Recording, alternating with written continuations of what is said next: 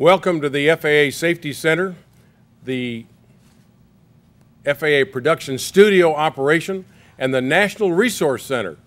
I'm your host, Walt Schammel. Our next presenter is a lifelong aviation enthusiast and currently is the Special Assistant to the Manager for General Aviation and Commercial Division in the FAA's Flight Standards Service in Washington. In this capacity, she has developed the FAA's online courses and has guidance documents for flight reviews, instrument proficiency checks, and weather decision-making. She has authored numerous articles on risk management decision-making and technically advanced aircraft. Our favorite subject today, glass cockpits. She's also works with the FAA Aviation News, and she edits some of the articles in there. As co-chair of the General Aviation Joint Steering Committee, she's involved with the Personal Aviation Subgroup. She also is closely involved with updates to various FAA handbooks and publications, including the Aviation Instructor's Handbook. She holds an ATP certificate, as well as ground and flight instructor certificates with instrument, single-engine, multi-engine land ratings. She is a Master CFI, Master Ground Instructor with the National Association of Flight Instructors, and she's worked as an instructor for various flight schools in Northern Virginia. She is presently instructing at the Leesburg-based Flying Club and the Virginia wing of the Civil Air Patrol, where she serves as an instructor check pilot and Director of Standards and Evaluation. She's also a member of Civil Air Patrol's National Flight Review Board. She's closely involved in the development and delivery of the G1000, Garmin 1000 transition training program for pilots seeking to fly the G1000 equipped Cessna 182s. She's a member of the National Association of Flight Instructors, the 99s, the Experimental Aircraft Association, and the Aircraft Owners and Pilots Association. Carolina, and she now lives in Northern Virginia. She has a BA in International Relations. She's from the University of North Carolina at Chapel Hill. She has a master's degree in education from the University of Phoenix. Her work experience includes serving in the United States Department of State's Foreign Diplomatic Service, during which she worked at U.S. embassies in Panama City and over in Bangladesh. With that background, her topic today is cloudy skies but clear judgment. Let's welcome Susan Parsons. Thank you. Thank you. It's wonderful to be here, and I've been outside enough to know that down here there are clear skies, and it's absolutely wonderful because when my flying club partner and I left Northern Virginia yesterday, we definitely had cloudy skies. And it was, we ended up having to sit on the ground for an extra hour and a half and wait until it was time, until we had enough visibility and ceiling to safely depart so we could make it out here. You know, I think we all know how to get weather information, and we're all really good at going to the briefing, getting briefings from various places. And I don't know about you, but when I first started getting flight weather briefings, I would get it in, I would get these printouts from Flight Service, and it would look sort of like this. I would come home with this big stack of paper or go to the deck and say, okay, now where do I start? And so it was always a little bit, always a little bit challenging to do it.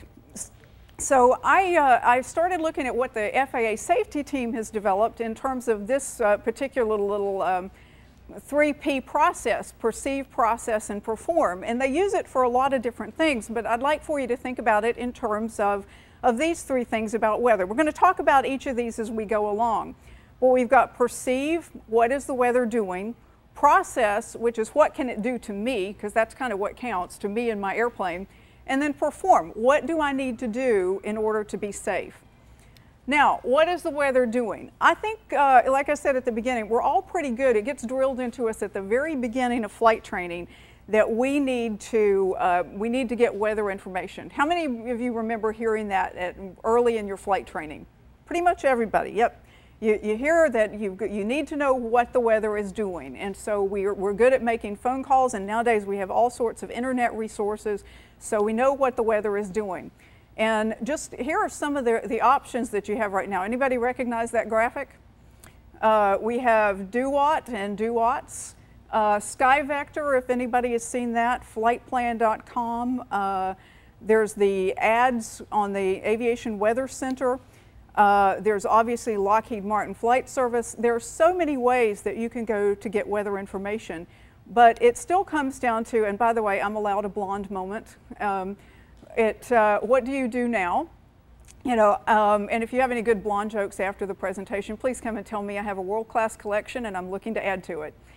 But now that you get the information, what do you do? And it comes back to this great big stack of paper. So what I'd like to do today is to give you a little bit of a framework for the way that you think about weather information. We know how to get it, now we need to know how to think about it and how to put it to use in making good weather decisions. And that's where I think that that a lot of us have trouble, because we just kind of look at this mountain of paper and say, okay, now what do I do with it?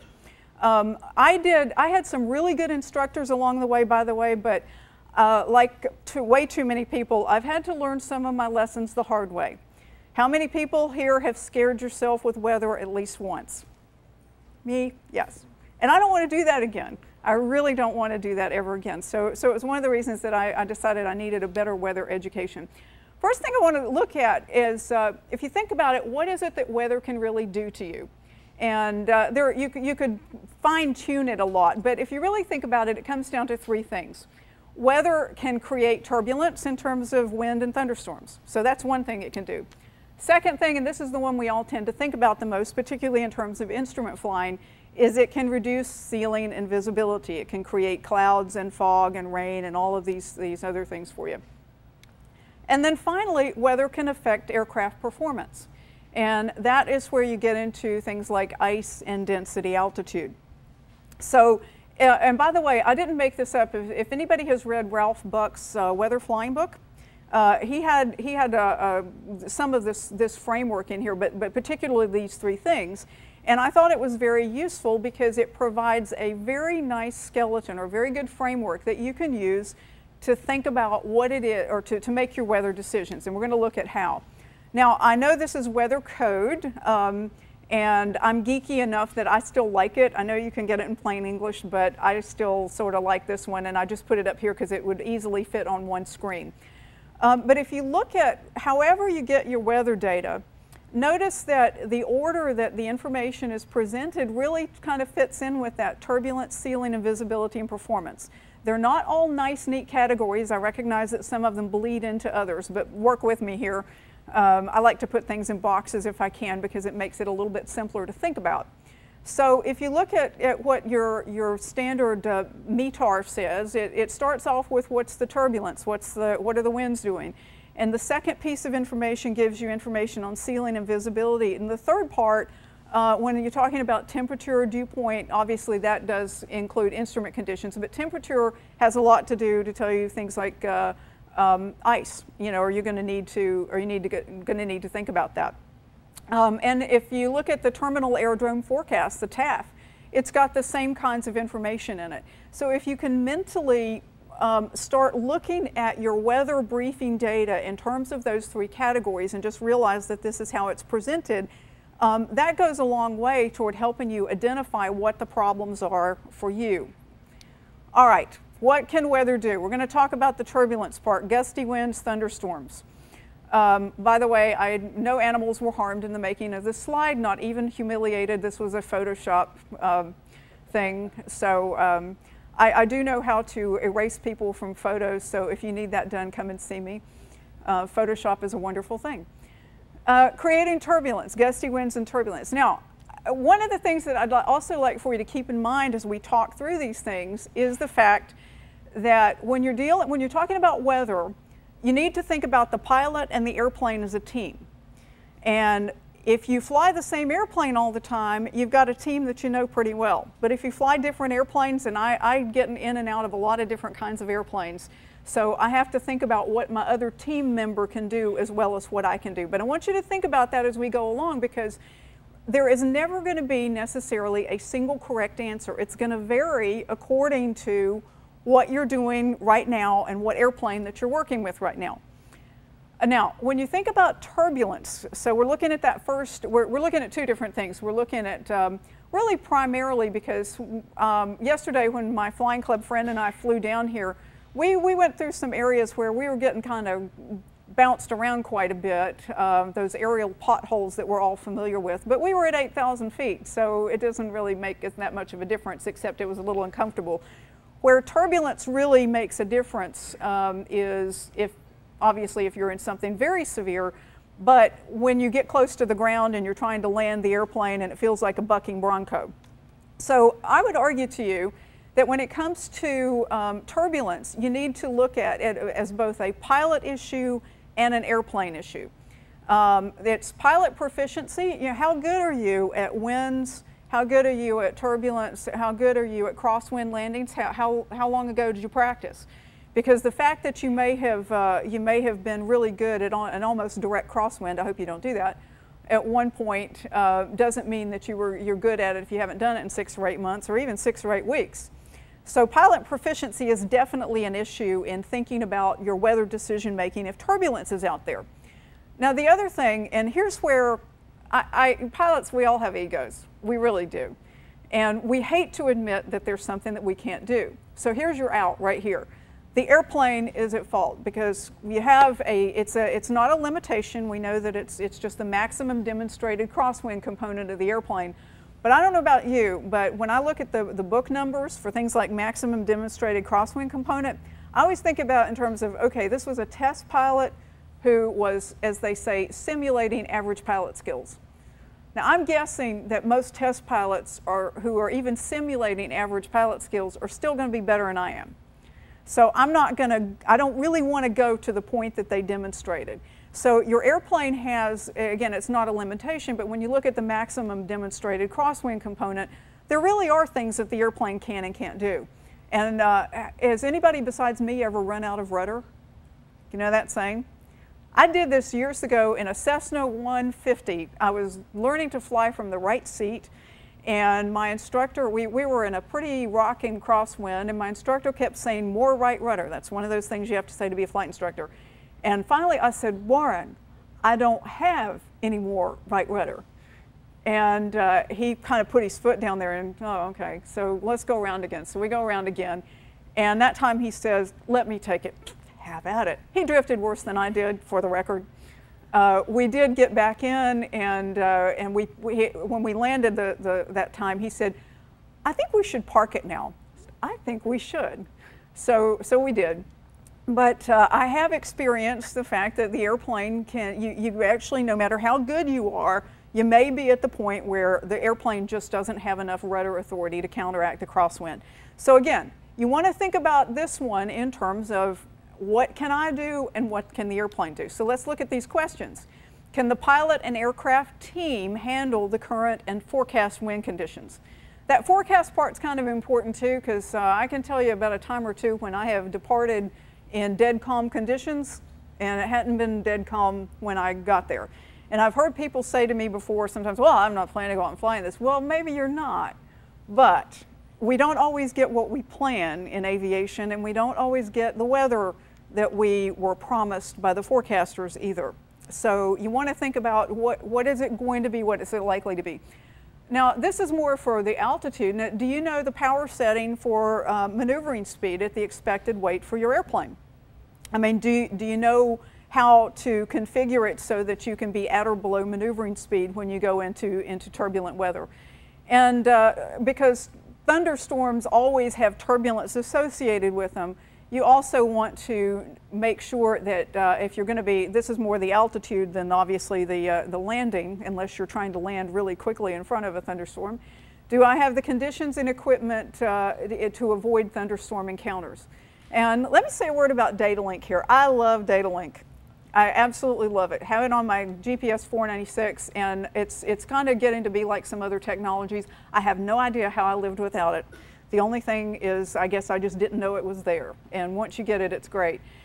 Remember that data link is not real time. And I have flown, there was one time coming back from a friend and a trip, and we were looking at some bad weather, possibly convective weather in the area. And it was very hard, even though I knew that data link was not real time, it was very hard to look at that screen picture and not think that it was right in that place. So you have to mentally try to transpose it. And please, please do not use data link as a tactical pick my way through the weather tool. It is strategic, and it's all about avoiding the stuff in the first place and not, finding a way through the hole. So, because that's a good way to return to Mother Earth under conditions that you don't want to come down in. Second thing, reduce ceiling of visibility. That's the second big thing that weather can do, and this is the one we all think about. This is the reason we get an instrument rating. How many people have instrument ratings? Instrument flying, okay. Now, notice that I've got two things here that are significant. One is that there's nothing here on the airplane. Now, yeah, you see a lot of airplanes out here on these showgrounds today that are not intended for instrument flight. So in that sense, it is an airplane issue. But a lot of the things that we're likely to go rent and fly, and if you own an airplane that you travel in at all, you're going to, it's very likely to be an instrument-equipped airplane. So that's kind of a given. But the point I'm trying to make here is that the airplane doesn't really care if there are clouds out there or not. The airplane doesn't see it. The airplane doesn't notice if it's upside down or right side up, but you do. So I think of the clouds, the ceiling visibility part, as being primarily a pilot issue. And there are several questions that you need to be able to ask yourself here. First of all, am I instrument rated? If you're not, don't go mess with it. Because the amount of instrument training that you get in private pilot training, it's intended to help you get out of conditions that you accidentally get into. It's not intended to give you a short and cheap instrument rating. The second thing is legally current. Now, we all know what those numbers are, but being legally current, and here's the third part, being proficient, those are not all the same thing. So there are many times when, in fact, I can't think of any time when I haven't been legally current, but I can sure think of times when I haven't done enough, and I haven't done enough, thought enough, practiced enough to feel like I was really proficient.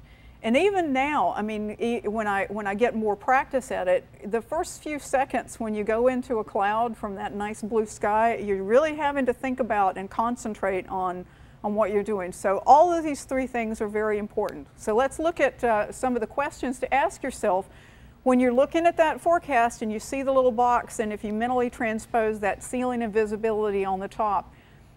Here are some of the questions. Can I safely fly at the planned altitudes? Do I have some kind of terrain avoidance plan? And here I commend to you all kinds of things. The AOPA Air Safety Foundation, they have on their website a lot of information about terrain avoidance, and they have some specific terrain avoidance kind of information. Very, very worthwhile. Are the ceiling and visibility good for an approach? That is, if you're going to be making an instrument approach. And by the way, you know, it's an amazing thing that you can get an instrument rating and you're legal to shoot an approach to absolute minimums, 200.5. That doesn't mean it's a good idea. It really doesn't. And I did that once and I didn't mean to. It was one of those cases where the weather went, well, let's put it this way. When I left North Carolina, the ceiling and visibility were supposed to be 1,003. And by the time I got to Virginia 2.5 hours later, the Dulles terminal forecast was up to Amendment 5. So that was a case where, but I ended up flying to minimums and I made it obviously, but it's not something that I would deliberately have put myself in had I known that that was going to be the case. Do I need an alternate? That's the 1, 2, 3 rule. And anytime you need an alternate, you want to make sure that it's an alternate that you can actually get to, not just one that fills the box and fulfills the legal requirements. Because remember, there is a category that I think of as legal but stupid.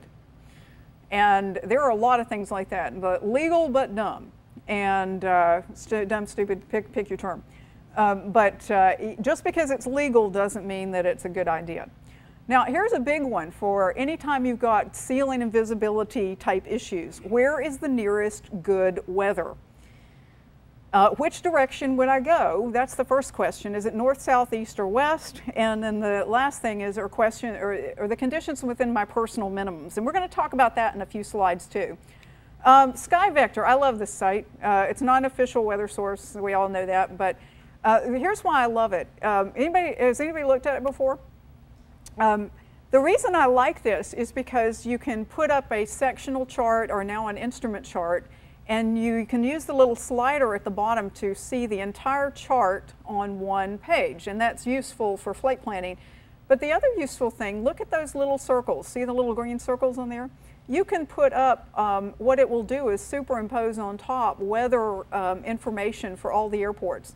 Now, all the various manufacturers are still trying to, they still kind of go between, blue means one thing in one place and green in another. But basically, yellow, red, and magenta, those are not colors that you really want to play with a lot. Blues and greens are pretty good. Magentas and reds, not so much. Yellow, you got to think about it, is one way to look at it. But if you look at this, you'll see a lot of circles in there green. And in this particular scheme, green means good VFR. So I can look at this sectional chart and I can tell in one glance what the weather is in the entire sectional chart. Now here's another tip that I use. This is my personal planning, but let me offer it to you for what it's worth. One of the places that I start when I'm doing flight planning for VFR or for IFR is I have a look at this and I scale out the chart that I'm going to use so that I can see the entire sectional chart on a single screen. And I have a look at it to see what the colors are on the weather. Now I think of this sectional chart as for most light general aviation aircraft and for most human physiology, if you know what I'm saying, think of the sectional chart as your box. This is your operating box. Your airplane, now granted if you start on the edge of a chart, you can go off to another chart, but if you think of this as the box that you can operate in comfortably, both aeronautically and physiologically, it's useful. Now if I see, like on this particular one, most of these little circles are open green circles, so that's basically telling me it's clear VFR all over this region, so I don't really have a whole lot to worry about. But on the other hand, take a look at this one. See the reds and magentas? Red is IFR and magenta is low IFR. This one uses blue for marginal VFR. And by the way, another thing you can do is move your mouse over the station model and it will tell you, it'll give you the forecast or the METAR, whichever, or it gives you both if it provides it for that particular station. So what I do, I look at this and I say, okay, this is pretty ugly. And if I were to launch in this, I remember a second ago I said, where's the nearest good weather? Well, on this particular chart, and I blew it up a little bit so that you could see instead of looking at the whole thing, but in this particular section of the chart that we're looking at, there isn't. There's one little spot there that's blue, and that's marginal VFR, but if you're looking at everything else that's red and magenta, come on, I mean, we're all optimists, but how long do you really think that blue circle is going to stay a blue circle before it gets to be a red circle or a magenta circle? And by the way, the filled circles, that means overcast. So if it's open, it's clear, and if it's filled, it's overcast, and then they have the fractions in between. So this is a great tool to look at and see right from the very beginning, do I need to go any further? Give you another example. A couple years ago, the friend who flew down with me yesterday, he and I were going to go flying around on New Year's Day. We were going to start the new year out right. And it had rained overnight, and it was supposed to get better. Emphasis on supposed to. But as is so often the case, it kind of didn't. So I pulled up this and I started looking at it, and through the entire the Baltimore-Washington, or the Washington sectional, which I was looking at, it was all red and magenta. There were no signs of blue or green anywhere. And I forget who called whom, but we kind of said, I don't think we're doing this today. No. Because there was really no easy place that we could get to. So you want to know, first of all, is there good weather? Second of all, which direction it is. And then here's the big one, can I get to it? Because fuel is always an issue. And if there's good weather, I mean, if you look out and there's good weather, 500 miles away, okay, but can you get that far? So those are just kind of some of the things that you want to keep in mind as you go through this. Third is, what can weather do to reduce aircraft performance? And here we're talking about ice and density altitude. Now, here is the ultimate golden out for pilots and egos. This is definitely the airplane's fault, because there are certain, if you look at the performance charts in your airplane, and again, please bear in mind that these are done under controlled and really best possible conditions, not necessarily the kind that we fly in, and they're usually done with new airplanes. And I don't know about y'all, but I don't get to fly new airplanes all that often. Some of the ones that I've been in have been beaten up pretty hard by student pilots, just like I was. I did not always do excellent landings, and in fact, unfortunately, I still don't. I try, but it can reduce aircraft performance. So if you're looking at issues where you have either thunderstorms with a lot of turbulence implied in them, or if you're looking at a situation where you have density altitude issues, high altitude, high temperatures, high humidity, any of those things, there may be conditions in which the airplane simply cannot do what you need it to do. And this is where you can tell those passengers or anybody that you need to tell, including yourself, I can do it, but the airplane can't. Sorry. The airplane just cannot climb. It can't carry what we're asking it to carry. It can't go where we need it to go. So an aircraft capability is an enormous issue for us here. Now, I fly in what some folks out west would consider to be flatlands. I don't consider it to be perfectly flat. The Appalachians are quite lovely, thank you very much. But, you know, it's not really high altitude terrain. So our density altitudes, for us, a high density altitude means about 2,000 or 3,000 feet in the summertime. But out west, we're talking about, that's field elevation, and then you get a little bit higher than that. It starts moving up. So anyway, I know that there are airports where you can only go in one direction and out the other, and there are certain times of the day that you're not going to fly. But here's where you really need to be familiar with your aircraft and its performance characteristics and what it can do and can't do, because we've all heard the stories and occasionally even seen videos and pictures of people who've tried to take off in high density altitude conditions and just simply, you know, didn't have the aircraft performance to do it. So here are some of the questions to ask yourself, and it's all part of basic good pre-flight planning. Okay, what's the aircraft performance? What can I expect from it? What are the takeoff and landing distances? Because remember that if you have high density altitude, it's going to affect your takeoff distance and your landing distance. And I occasionally have people I'm flying with or doing check flights for, I'll have them do an intersection takeoff. Now, I know full well I'm not going to ask them to do it unless I'm absolutely sure that the airplane can do it. But there's one particular place I like to go, and it's a shorter runway. It's still way long by a lot of standards, but it's shorter than they're used to, and they're looking and seeing some trees at the end. And that's where you start thinking, maybe I really do need to do these performance calculations. And then what about climb and cruise performance? Cruise, you know, let's assume you're at altitude. Now, you need to know that because that obviously gets into fuel burn and other issues. But climb, if you're looking to out-climb terrain or obstacles, you need to care and you need to know. And so those are sort of the things that you need to look at. Another thing is the forecast freezing level. There is not a general aviation airplane. I know there are a lot of airplanes nowadays that are coming out that are certificated for flight into known icing, and there are other airplanes that have ice protection. But for many of us, we're still flying airplanes that don't have those capabilities. And frankly, there are some icing capabilities that no airplane, no matter what its system is, they just can't do it. And ice belongs in drinks, like margaritas, for example. Ice does not belong on airplanes because it's a very surefire recipe for one of those quick returns to Mother Earth, and you don't want to do that. So when you're looking at your, now when I was talking about I showed you the earlier slide where we looked at METARs and TAFs, and if the surface temperatures are pretty close to freezing, what happens to the temperature as you climb? It goes down, generally speaking. So if it's already freezing or close to freezing when you're on the ground and you're going to be climbing, and particularly if you're going to be climbing into a cloud, here's where you really need to start thinking about what the freezing level is, and am I equipped for it, and what is my escape route? Gets back to that, where's the good weather, where are there no clouds, where can I go?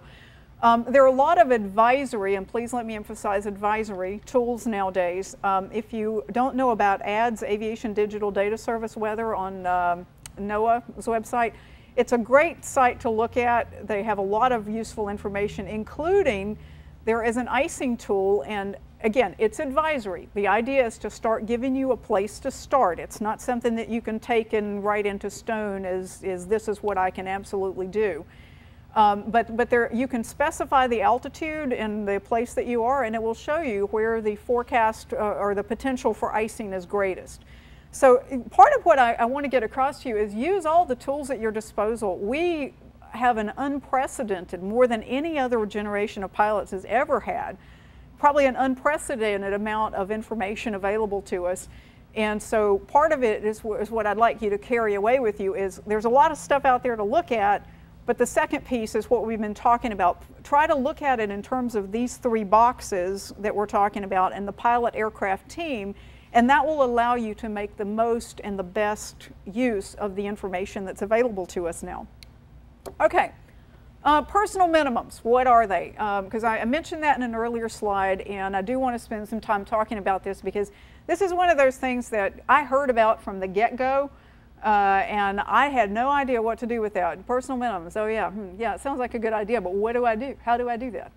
And so I'm going to offer you a little, I actually do a whole seminar on personal minimums, and we're not going to do that today, but I want to give you some ideas to start with here. Here is an official definition of, and by official I mean I Googled it like everybody else. If you Google personal minimums, it's amazing what will come up. So I Googled it and then I distilled it into this. It's an individual pilot set of procedures, rules, criteria, and guidelines for deciding whether and under what conditions to operate or continue operating. Nothing wrong with that, perfectly good definition, but it sounds kind of abstract. At least it did to me. And I don't do abstraction very well. I'm a concrete kind of person. So I thought about it for a while and I came up with another one. And remember this image. This is a guy fueling an airplane. We're all familiar with fuel reserve requirements, yes? What are they? Yep, 30 minutes, 45 minutes. Now, just a quick word on that. 30 and 45 minutes for fuel, those are the rock bottom bare minimums. I don't like to do that. An hour is as low as I would ever care to go. But anyway, the idea of a fuel reserve is this is the fuel that you're not ever supposed to have to use. That this is the buffer, that if you really, really, really, really got in a pinch, you've got it, but you're not ever supposed to plan to use that reserve fuel. Okay, now personal minimums, if you think about it, it's kind of the same thing. It's the same concept. I think of it as a safety reserve between the skills, and remember the pilot aircraft team here, between the skills and the aircraft performance that are required for the specific flight you want to make, and the skills and aircraft performance available to you through training, experience, currency, and proficiency, and of course aircraft performance capability. And by the way, I apologize, I was about to go into my North Carolina twang there for a second. I have real problems with words that have I-L-L. I go eel. I tend to make them skills. But anyway, skills and aircraft performance. So keep this definition in mind. This is part of what you're trying to do with personal minimums. You want to develop something that's going to give you that performance equivalent of a fuel reserve. Now, criteria, prefab versus custom built. Now, if you go look up, there are a lot of charts out there that'll tell you how to develop personal minimums, and I just came up with a prefab versus custom built because I like this idea, but there are a lot of things they'll say, okay, if you have, and this is something that we pilots are very vulnerable to. We like numbers, and we like precision, and we like charts, and we like being able to go, okay, this, and this, okay, there's the answer. Well, this requires actually a little bit more thinking. And we're actually pretty good at that too, but we don't do it as easily as we do looking at charts and graphs. But there is often a temptation to look at things in terms of, okay, I have 5,000 hours, I don't, I wish I did, but I have this many hours and I have this many approaches, and so therefore I should be able to do X, Y, and Z. But really, that's not the issue. What you have done in the past, you know, however distant that was, it's useful in terms of a foundation, but what's really more important is what have you done, it's that proficiency thing we were talking about with instrument flying. What have you done recently and comfortably? Not what's the scariest thing I ever survived without bending an airplane. I've done those too. Okay, so custom-built personal minimums tailored to individual training, experience, currency, and proficiency with all the things that we've just been talking about, the weather buckets, the categories, ceiling of visibility, winds, performance, and all the characteristics of the pilot aircraft team. Because you always have to consider not just what I can do, but what the airplane can do too. Okay, and if you're going to think about building your personal minimums, like I said, I do a seminar on this, and I'm going to run you through some of the steps really quickly. But the first one is to look at what your experience and currency actually are. Now, the reason it doesn't, I'm not trying to denigrate the idea that if you've got a lot of experience, it's worthless, because that's not the case. It's like at one point, Walt mentioned that I lived in Bangladesh for 2 years, and the State Department taught me to speak Bengali, and at one point I was actually pretty good at it. And somewhere buried back in my brain, it's still there, and I could scrape off the rust and probably get to be reasonably good at it again, but right now, And so if you have a lot of training and experience in aircraft, you've got a lot of basic and good foundation to work with, but you might have to scrape some rust off. And part of this exercise, this part of the exercise, in looking at your training, your current training, total experience, and recent experience, is to try to give you an idea of where you are and how much of that scraping off the rust work might you have to do at some point, or when you actually want to work with personal minimums. Second part, I have this on a worksheet, and you can download it from the library at faa.gov if you want to. It's actually a worksheet that you can use to develop your personal minimums and to record it.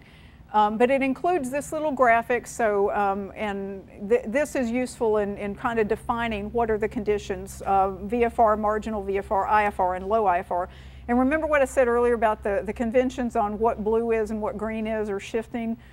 Some of the online weather data link use the blue for VFR and green for marginal VFR, and other places it's reversed. So just make sure that you understand when you're looking at weather data information what the definitions are. Look at the legend, is what I'm saying. So now the next step that you would take in doing your personal minimums is to look at what is your experience and comfort level. And when I'm doing this with people I'm doing flight reviews for and other things, I always say, well, look, you don't have to fill out every square. In fact, you probably shouldn't. Under that low IFR piece, will I deliberately go into low instrument conditions? Absolutely not. And personal minimums are about making some of your decisions in advance of when you actually have to think about doing something. So I don't have any personal minimums for low IFR because I'm not going to deliberately go there. The same thing is true from the marginal VFR in my part of the country. I live in Northern Virginia. And in Northern Virginia in the summer, it gets pretty hazy. And if you're not comfortable flying in what are legally defined as marginal VFR conditions, you're probably not going to be flying a whole lot. So, but the nice thing is that I've been flying in that particular airspace for a long time. I know where all the rocks are. And I know where all the airplane stickers are too. You know what airplane stickers are? All those radio towers and cell phone towers, I call them airplane stickers. So I know where they all are. And I do keep an eye out because they keep popping up all over the place. But if you know where the rocks are, and you kind of get used to this as being somewhat normal in certain circumstances, you can do that because I've got recency, proficiency, and a certain comfort level with that. Would I do marginal VFR at night, even in my home airspace? Thank you, no. I don't want to do that. I would rather go IFR. So when I fill this out for myself, I have some stuff in the VFR, I have some stuff in day marginal VFR, and then day and night IFR, but I don't have anything in the low IFR and the night marginal VFR boxes. So again, this is a little bit of that thinking exercise. What is it that you are comfortable and proficient in doing. And yours is going to be different from everybody else's in the room. Second thing is, remember we talked about winds and turbulence.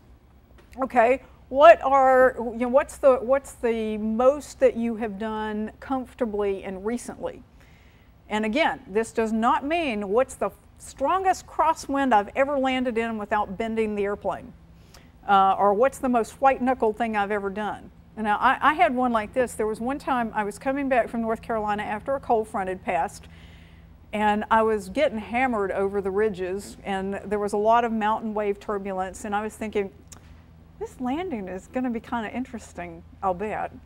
And I got a little closer to Leesburg, and I'm listening, and not too many people are flying. Okay. I guess I'm going to have the airport mostly to myself. And so I called out a few miles out to the Unicom, and the guy who was working at the time, he had one of these big, booming, wonderful radio announcers' voices. Oh, 7-1 Romeo, welcome home. You want the winds? I said, yeah. And Leesburg has runway 17 and 35. The winds were 280 at 16, gusting to 26. Oh. So here's where I start channeling my instructor's voice. You know, he starts telling me, I start hearing this guy's voice, just like I hope all of the people I fly with, I hope they hear my voice in their heads. I really do, with all the good stuff that I've told them. But I was hearing his voice telling me how to think about it and how to work the crosswind and do this. So I had already decided, I'd mentally done a catalog of all the other airports in the area, so I knew where I could go as an alternate. So I said, okay, I'm not going to use flaps, and because this is going to be pretty gusty, and I'm going to do this, and I've got a long runway, so I'm not going to worry about how long it's going to take me to get down. I'm just going to use every foot of it if I need to, and I'm going to try it once, and if I don't make it once, I'm going to go to this other airport because it's more aligned with the wind, blah, blah, blah. So all the way down, I was hearing, you know, my knuckles were white, I'll tell you. I'll admit to that, and I was really fiercely concentrating on making this happen. And I did get it down, and I have to tell you this little story because one of the instructors, kind of a tough guy, he came out after me and says, great landing, 9.5. All right, I'll take that, but I want to know why you docked me 0.5. You smoked a tire. Well, yeah, but I didn't bend anything, and I didn't break the airplane. So anyway, 9.5 is the best I've ever done on a graded landing from the tough crowd out there. The other piece of this story is that I had come back from, I had had an expedition to clear out some things from my childhood bedroom. And in the right seat of the airplane was a giant teddy bear. And I had to wait until all those guys at the airport kind of dissipated from discussing my landing before I could go retrieve my teddy bear and carry it across the ramp, because I wasn't going to do that after that. You know, I had done this cool pilot landing, and I was not going to mess that up by carrying a teddy bear across the ramp. I remember that day. But I want you to, when you're thinking about these things, I could tell you, yeah, I landed successfully too in pretty much a gusty, almost direct crosswind. Would I have done that deliberately? You know, if I had known in advance that those winds were going to come up to that? No. That was another one of those amended forecast things. So this is not what you have been, you've survived, it's what you have thrived on, what you've done comfortably. And then the last thing, you want to look at performance and comfort levels, shortest runway, highest terrain, highest density altitude. I already told you that in my part of the country, it's actually fairly tame in a lot of ways. We have visibility issues, but we don't have particularly high mountains. We don't have particularly nasty density altitudes. But I have acquired a great liking for Arizona, and it's a little different out there. So I'm going to have to learn a few extra lessons about density, altitude, and operating in different circumstances. So these are the things that you want to look at. And again, you don't feel like you have to fill out all the squares. Sometimes we do. But I put it down in different ways, like single engine, multi-engine, and make and model, so that you have a different, different ways to look at it and think about it. Because it still gets back to the pilot aircraft team. And here's one way to think about that. You may be super pilot, but if you're flying a super Cub, you still got some limits. And you may be flying the latest gee whiz bang technology, and I love flying the G1000 stuff, But just because it looks like an airliner up front, it's still bolted into a general aviation aircraft, a general aviation airframe. So there are still things that you can't do. And here's where that team thing comes in too. You can be the greatest pilot in the world, but you can't make up for what the airplane can't do. And you can be flying the greatest airplane in the world, but believe me, the airplane can't make up for what you can't do either. So you got to be working together here. Okay. The next step is you put it all together, and I call these baseline personal minimums. You put it together and, okay, what do all these numbers and these personal minimums look like together? And then you want to adjust for other conditions. Now these came out of my head, so you should be suspicious immediately. But these are just some of the things that you want to adjust for. If you, as the pilot, you have you're tired, you've had a stressful day, you're flying an airplane that you don't know, you are going to a place that you're not familiar with, or you've got some kind of external pressures, like your boss is upset with you or you've got to be someplace. Here's where you're going to want to adjust your personal minimums in a more conservative direction. And I just came up with some ideas. So you can see this pretty quickly where this is going, because if you had 2 of these conditions, or 3. Let's say that I'm getting a cold and I'm trying to make a trip, but I want to go after work and the airplane that I usually fly isn't available. You can see pretty quickly that my baseline personal minimums are going to have to be adjusted pretty considerably if I follow these rules. And it may mean that I don't go, but that's the point. This is a way to give yourself a framework to make the decisions in advance so that if it's not appropriate to go, you don't go. Now, I did this seminar once, and I had a gentleman stick up his hand and say, hey, yeah, I do that. And he said, here's how I think about it. He said, I add 1,000 feet for my children and 500 feet for my wife. Really? Does she know that? We all took a vow of silence. And I said, okay, whatever works for you, pick it, whatever makes a difference for you, but that gentleman shall remain nameless because I don't think his wife knew that she somehow got a few fewer points on the personal minimums than his kids. But just pick something, and pick something that you can work with and that's easy for you. I have another theory about flight instruction. You know, Baskin-Robbins, they have 31 flavors. Pick one. They're all good. So I call it the Baskin-Robbins theory of risk management and decision making. There are at least 31 ways to do it, maybe really lots more. Pick one, and you don't even have to stick with a single one, although I happen to have a favorite. If you need to bribe me, it's pistachio almond. Personal minimums, are they carved in stone once you do it? And yes, I know that's a wood chisel. That has been pointed out to me multiple times, but I took some poetic license here, and Photoshop is a wonderful thing. So I used a wood chisel on stone. So, are they carved in stone? Can you change your personal minimums? Sometimes yes and sometimes no. Remember, the idea is the safety buffer between the skills and performance required and the skills and performance that you have available.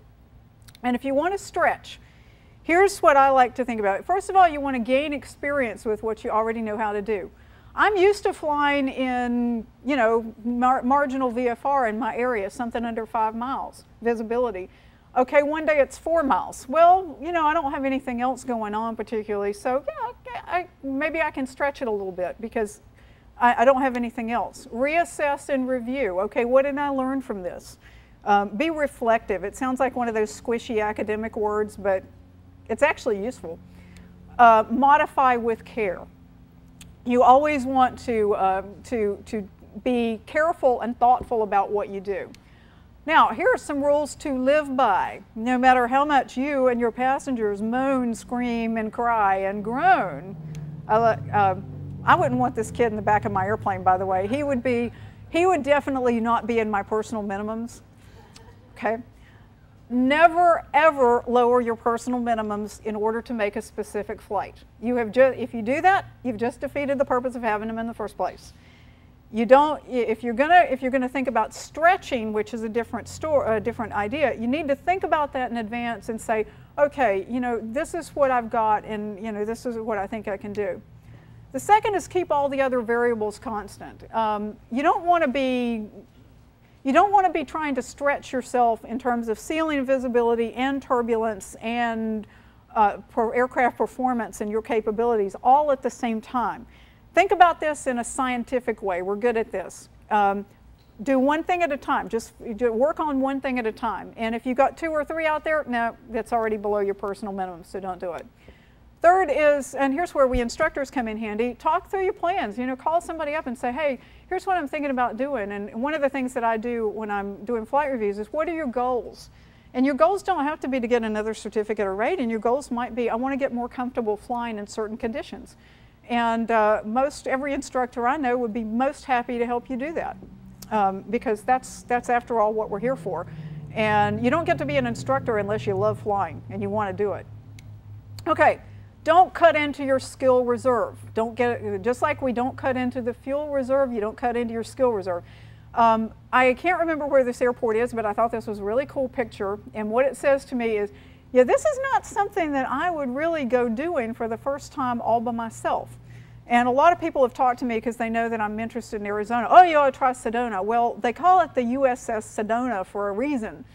It's an airport on top of a mesa, and you look at it going, there's an end and there's an end, and gosh, I would love to do it, but for the first time by myself, not so much. That's something that I would want to do with somebody who knew what they were doing and could help me learn how to do it. So, you know, don't cut into your skill reserve, particularly when there's something that you're not familiar with or comfortable with doing.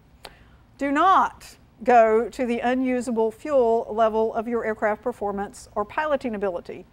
You know, that scraping the bottom of the barrel when you're on empty and desperately hoping that the engine will not die. And I'll tell you a little story yesterday. In departing from Leesburg, I forgot to hit the button to reset. We have one of these JPI engine analyzers, and if you don't reset it, it doesn't, you know, it doesn't know where to start calculating on fuel.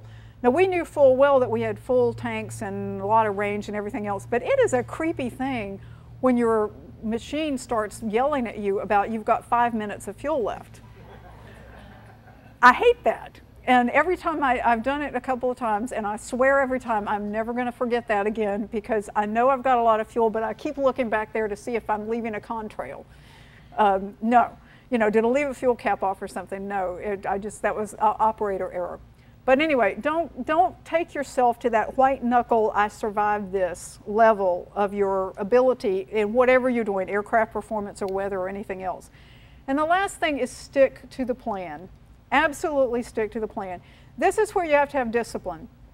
I remember reading something many years ago to the effect that you become pilot in command the day that you say no to a flight that you or somebody else really wanted you to make. And that's true, because it's real easy. It's really hard to say no when you're sitting on the ground. It's really easy to say yes, but that reverses really quickly if you decide to take off and you're up there wishing that you were down there and that you had made that tough decision while you still were in a better condition to do it. So if you do it, show people your personal minimums and tell them, I'm about keeping you safe and this is what I do. And this is how I do it. Now, another thing, and I probably shouldn't tell you this, but I have a dirty little trick that I play, or not play, but I use. When I'm doing, occasionally I do right seat pilot seminars for people who fly with pilots but don't fly themselves. I talk to them about personal minimums and encourage them to talk to the pilot about what are your personal minimums. And if you're nervous about flying and you're in the right seat and you're not a pilot yourself, well, for goodness sakes, you know, tell the pilot, okay, I want to see what your personal minimums are, and I want you to tell me how these conditions are within your personal minimums. Then I'll get in the airplane and go with you. So this is, you know, it's partly about bringing your passengers and everybody else into the safety decision with you. Don't let anybody do this business with you about, well, you just spent so many $1,000s on an instrument rating, and you mean we can't go into a simple little cloud? Don't fall for that. This is why you need to get people in with your personal minimums. And the last thing, I'm just going to put these up here and you can think about it. Would you go? There are people who would say yes, and there are people who would say no.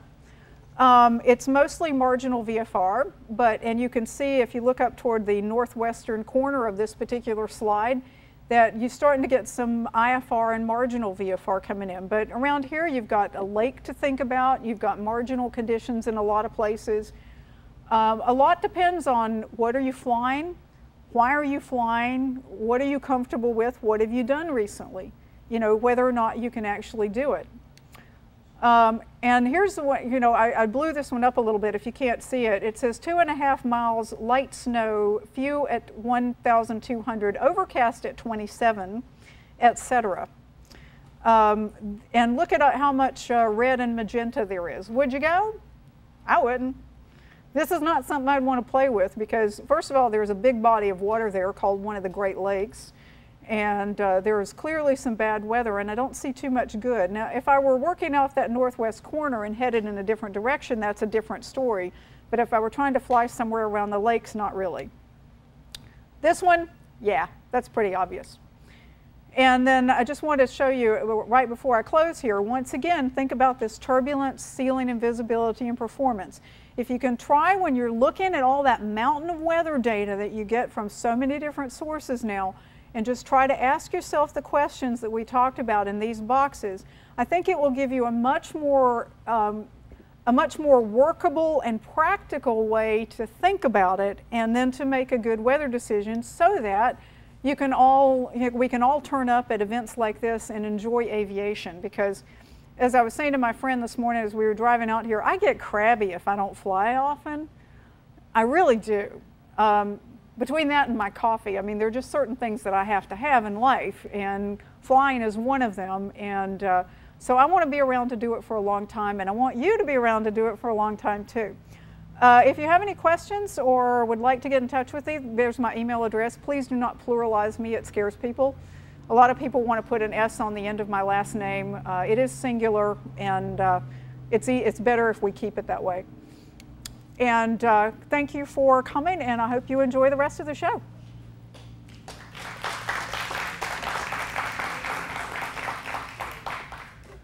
How about some questions from the group? I can do that.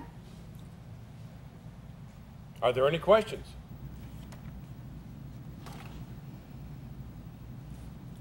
Well, thank you very much, Susan. Very interesting. Thank you. A lot of that good review stuff, and we used to laugh about, I don't know what you're checking the weather for, we're going anyway. And we've known a lot of accidents from exactly that attitude. Absolutely, we have. So it's very important to check it and to know what you're looking for and what you're doing and to know how to think about it. And unlike the Coast Guard, when we go out, we want to come back. We absolutely want to come back. I think they do too. They sure do now, but that's the plaque that was in the headquarters building that said you don't have to come back, but you do have to go out. But you do have to go out. Well, another way to think about it is there are no emergency takeoffs. There are emergency landings, but we don't, unless somebody's shooting at you, and for most of us that's really not the case. There aren't any emergency takeoffs. Well, I don't carry any congressmen in the airplane anymore. Why not? They were shooting at them. Oh. Yeah, you must have been going in some very interesting parts of the world then. Well, y'all come back in another hour. We have Dan Seeley. Oh, we have a question. Go ahead.